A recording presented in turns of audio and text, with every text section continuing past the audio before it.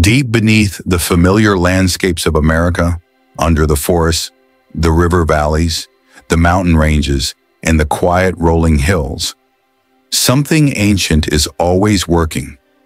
The crust may look still, but it is never resting.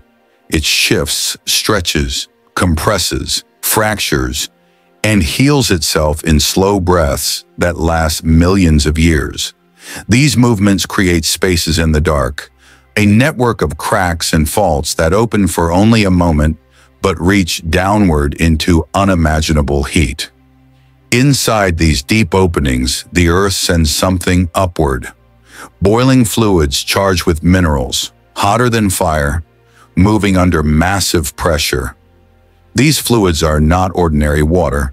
They are chemical currents carrying silica, iron, sulfur, copper, and small but powerful traces of gold dissolved in their heat. When the Earth forces these fluids upward, they rise like invisible storms through the fractures, following every weakness, filling every crack, pushing higher as pressure changes.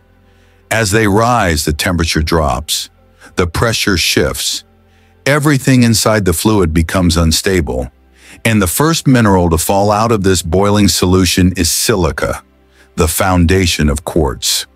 Quartz forms instantly. It crystallizes in long white ribs that cling to the walls of the fracture, sealing it layer by layer. Every pulse of fluid adds a new layer. Every shift of pressure grows another band. Over time, the crack becomes narrower as quartz grows inward, slowly locking itself shut.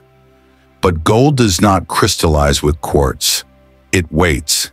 It stays dissolved much longer, needing a specific change in temperature and pressure before it can no longer remain in solution. And then in the final moments of cooling, when the fluid is losing its heat rapidly, when pressure collapses, when the last pulse slows down, gold falls out. It drops into microfractures between quartz crystals. It coats the walls. It fills tiny pockets that closed seconds earlier. It becomes trapped inside the final spaces of the vein, locked away as quartz seals around it like a natural vault. This is why gold is so often found in quartz veins, not because quartz attracts gold, but because quartz forms under nearly the same conditions and at nearly the same moment that gold loses its ability to stay dissolved.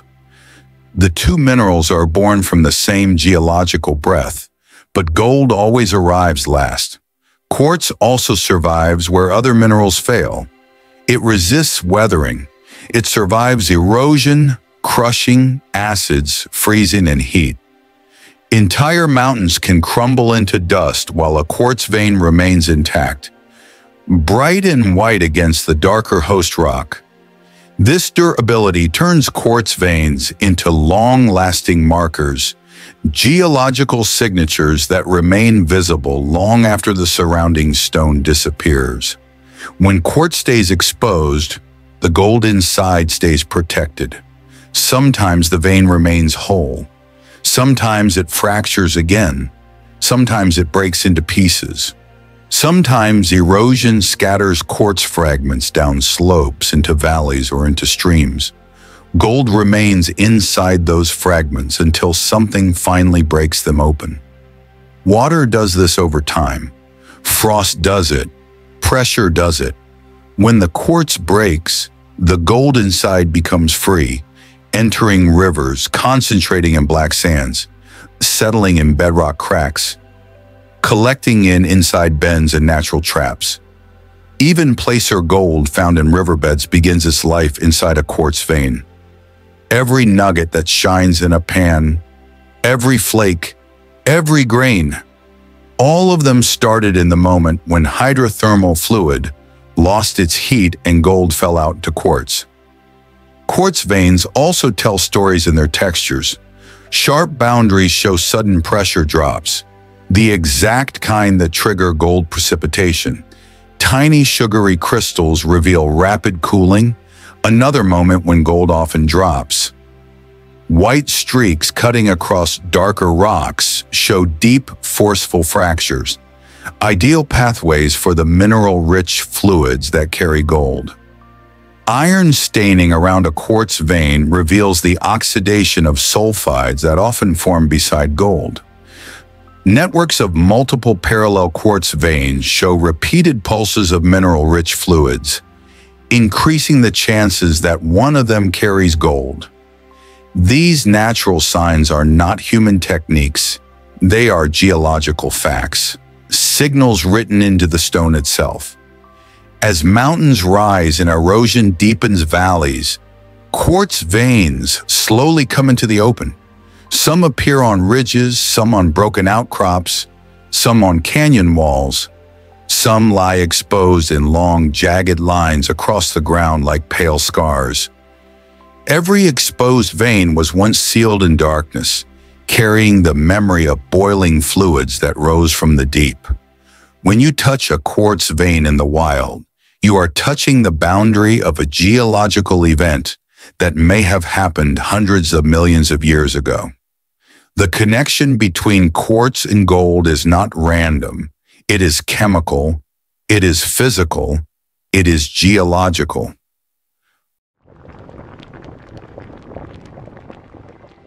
In the world of gold recovery, some methods are so overlooked, so simple, that they almost sound unbelievable. Today we journey into one of the most natural processes of all, recovering gold using nothing more than boiling and cooling. No acids, no toxic chemicals, no heavy industrial equipment, just fire, water, time, and patience. But as easy as it sounds, this process hides secrets that only reveal themselves step by step. If you miss one stage, the gold remains locked, concealed in the rock and sand, mocking your efforts. But if you follow carefully, what begins as dull material could transform before your eyes into shining fragments of treasure. Imagine standing by a riverbed where quartz veins have shattered and released their contents into the sand. You scoop up a handful, and hidden within that dirt lies the ancient legacy of molten earth. The challenge is unlocking it. Boiling and cooling may seem too gentle to extract such a stubborn metal, but when done correctly, it can coax the gold to separate itself naturally. And so the process begins. First comes collection. Not all material responds to this technique.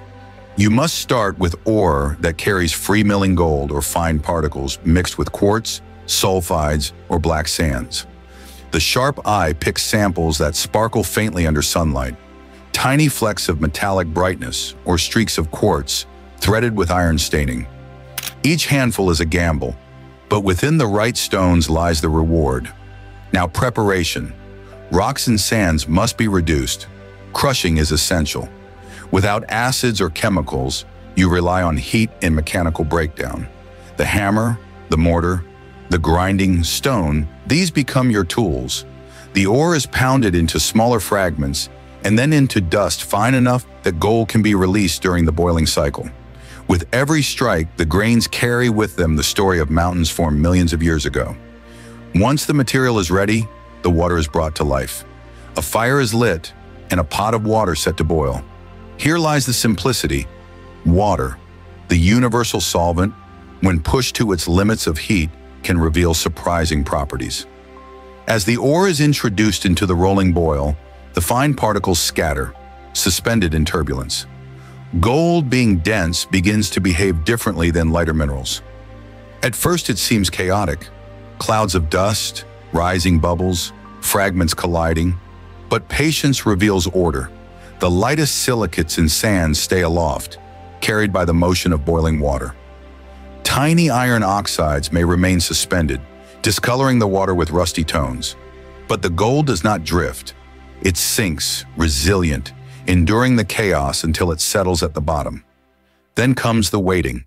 The boiling continues, and with it, the separation sharpens. This is not a quick trick. It is a gradual purification. The repeated cycles of rising bubbles and swirling currents work like nature's own sluice, shifting lighter materials upward and forcing heavies downward. If you scoop prematurely, the results vanish. But if you trust the method, the precious metal begins to stand apart. And when the boiling ceases, the next phase begins. cooling. It is during cooling that the most dramatic transformation can occur. As water slowly surrenders its heat, convection currents calm, and particles find their final resting place. The lighter minerals drift toward the top or remain in suspension, while dense fragments, including gold, form a concentrated layer below. The once chaotic mixture grows still, like a hidden message revealed only when the noise fades. Cooling can take minutes or hours depending on the volume. Some practitioners accelerate it with cold stones or by pouring into secondary containers, creating thermal shocks that drive further separation. Imagine dipping a glowing hot stone into icy water, the cracking, the release, the sudden currents. In that turbulence, stubborn particles shake free, and gold becomes more defined in its resting place. When the vessel is still, the suspense peaks. The surface is skimmed, removing floating silicates, organics, and foam. Beneath lies clearer water, and at the bottom, a gathering of dense material. It may not look golden at first. Black sands, magnetic iron, and other heavies often cloak the treasure, but within that dark bed lie the particles of gold, waiting for their reveal. At this stage, the process repeats. The material can be decanted and reintroduced into boiling water again. Each cycle sharpens the separation, stripping away unwanted companions until only the heaviest remain. Boiling and cooling act like nature's heartbeat, contracting and releasing, each pulse driving the gold closer to purity. What follows is the final unveiling. The concentrate is carefully poured, leaving behind the densest fraction. Sometimes it glitters immediately, tiny yellow specks gleaming among darker grains. Sometimes it hides, demanding panning or gentle blowing to uncover. Either way, the moment of recognition carries the thrill of discovery. You began with rough ore, and through nothing but fire, water, and patience, the gold has shown itself. This method, while simple, carries a deep scientific truth. Gold resists chemical alteration, refuses to corrode, and clings to density as its greatest ally. By using boiling and cooling, you're harnessing physics itself, the contrast between density, temperature, and motion. You're not forcing the gold out. You're letting it choose its place, and its place is always at the bottom. And so the cycle continues. Each attempt brings refinement. Each batch of ore reveals its secrets slowly. Some yields are modest, flecks barely visible. Others shock you with their richness, clusters shining like starlight trapped in stone. But always the process is the same: fire, water, time, and trust. In the end, what begins as a suspension of dust becomes an undeniable truth. Gold is stubborn, but it cannot hide forever. Through boiling and cooling, the metal's ancient resilience becomes its undoing, and what was once locked in rock rests in your hands, gleaming with quiet defiance against the centuries that tried to bury it.